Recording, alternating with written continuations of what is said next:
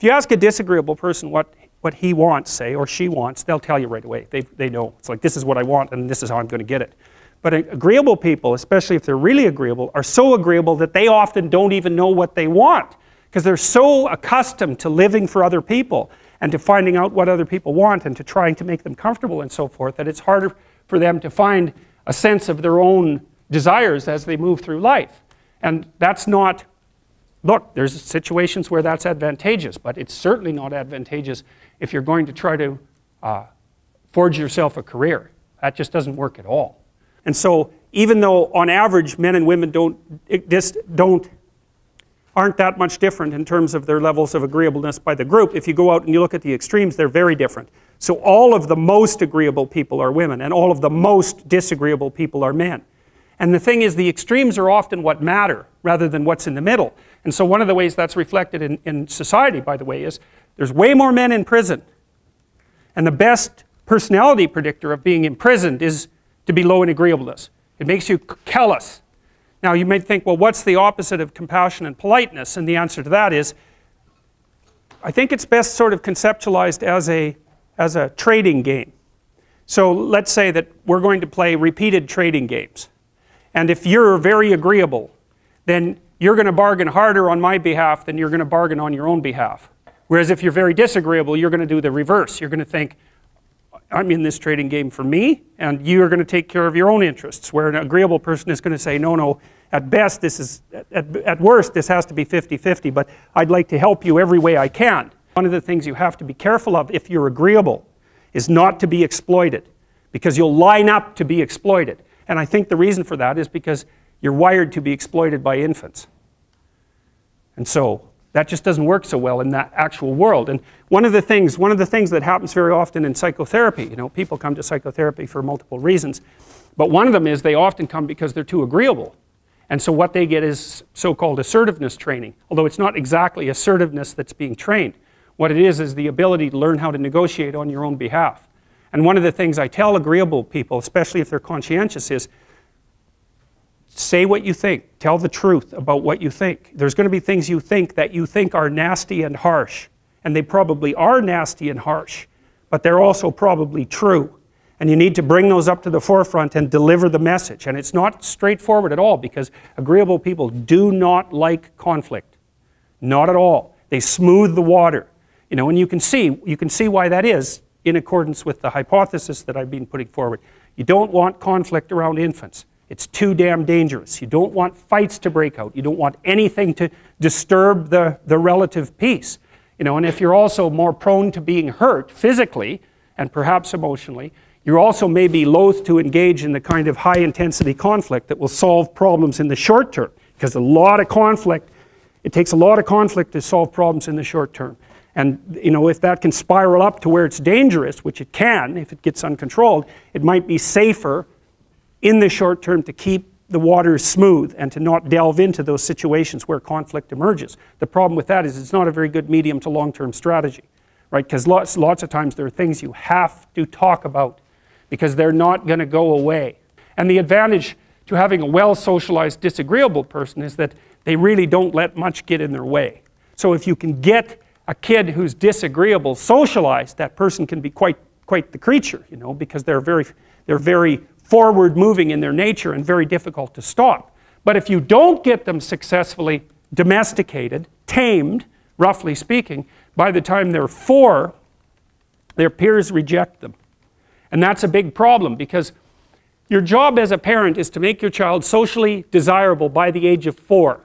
Like you want to burn that into your brain, because people don't know that. That's your job. And here's why. It's easy if you think about it carefully. So you imagine you've got a 3-year-old child, so sort of halfway through that initial period of socialization, and you take that child out in public. Okay, what do you want for the child? Who cares about you? What do you want for the child? You want the child to be able to interact with other children and adults so that the children are welcoming and smile and want to play with him or her, and so the adults are happy to see the child and treat him or her properly. And if your child's a horrible little monster because you're afraid of disciplining them or you don't know how to do that properly, then what they're going to do is they're going to experience nothing but rejection from other children, and false smiles from other parents and adults. And so then you're throwing the child out there into a world where every single face that they see is either hostile or lying. And that's not something that's going to be particularly conducive to the mental health or the well-being of your child. If your child can learn a couple simple rules of behavior, like don't interrupt adults when they're talking too much, and pay attention, and try not to hit the other kids over the head with the truck any more than is absolutely necessary, then, and share and play properly, then when they meet other kids, the kids are going to try out a few little play routines on them, and that's going to go well, and then they're going to go off and socialize each other for the rest of their lives. Because that's what happens, is that from 4 years old onwards, the primary socialization with children takes place among other children. And so if the kids don't get in on that early, they don't move into that developmental spiral upwards, and they're left behind. And you can imagine how terrible that is, because a 4-year-old will not play with another 4-year-old who's 2. But a 5-year-old certainly will not play with a 5-year-old who's 2, right? Because the gap is just starting to get unbelievably large. And so the kids start out behind, and then the peers leave them behind, and then those kids are alienated and outside the peer group for the rest of their life. Well, those are the ones that grow up to be long-term antisocial, right? They're already aggressive. It doesn't dip down. Now, what happens to normal boys, roughly speaking? Imagine the aggressive 2-year-old types. They get socialized, so their level of aggression goes down, and then they hit puberty and testosterone kicks in, and bang, levels of aggression go back up. And so that's why males are criminals between the ages roughly of 16 and about 25. So, and it matches the creativity curve, by the way. It's so cool. If you look at the spike of creativity among men, 16 to 25, then it starts to go down. Criminality matches that absolutely perfectly. So that's quite cool. So, and so the testosterone levels raise the average level of aggression among men. It's more dominance than aggression, actually, and testosterone is by no means all bad.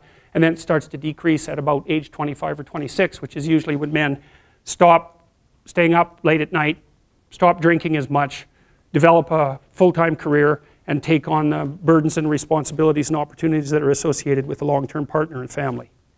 And so, well, so that's the development of what I would call predatory aggression, because I also think that the agreeableness distribution is probably something like predatory aggression versus maternal sympathy.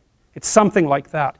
So if you look at other mammals that are predators, because we're predators as well as prey animals, if you look at other animals like bears, the male bear has absolutely nothing to do with the raising of the infants. In fact, the female bears will keep the male the hell away, because he's likely to kill the infants, and maybe even to eat them. So there's no maternality at all in solitary male mammalian predators. It's really useful to investigate the viewpoints of people who have opposing views to yours. Because they'll tell you things, not only will they tell you things you don't know, they'll also tell you how to see the world in ways that you don't see it. And they'll also have skills that you don't have, that you could develop. So for example, if you're an introverted person, it's very useful to watch an extroverted person, because the extroverted person has ways of being in the social world that aren't natural to you, that you can use to improve your toolkit. And if you're disagreeable, one of the best things to do with disagreeable people, especially if that's alienating them from other people, for example, because it can, people treat you like you're a selfish, arrogant son of a, maybe that's because you are. It's like, okay, so what do you do about that? One of the most promising treatments, let's say, for that is get the person to do something for someone else once a day, just as a practice, and learn how to do it. Maybe you can wake the circuit up, if you think that it's lying dormant in you, which is probably right. I think we have a very wide range of propensities within us. Some are switched on, genetic propensities. Some are switched on, but I think that if you put yourself in the right situation or walk yourself through the right exercises, you can switch some of these other things on as well. But it takes work and dedication and discipline. I would say, generally speaking, if you want to adapt yourself properly to life, you should find a niche in the environment that corresponds with your temperament. Right? You shouldn't work at cross purposes to your temperament, because it's just too damn difficult. But having done that, then you should work on developing the skills and viewpoints that exist in the space opposite to your personality, because that's where you're fundamentally underdeveloped. And that way I think you can extend out your temperamental capability across a wider range. And to me that's roughly equivalent as bringing a richer toolkit to each situation. You know, so if you're hyper extroverted, you should probably learn to shut up at parties now and then and listen just to see what's going on, to see if you can manage it, you know. And if you're introverted, well, then you should learn how to speak in public and to learn how to go to parties without hiding in the corner and saying nothing to anyone. You know, and if you're agreeable, then you need to learn how to be disagreeable so people can't push you around. And if you're disagreeable, you need to learn how to be agreeable so that you're not an evil son of a bitch.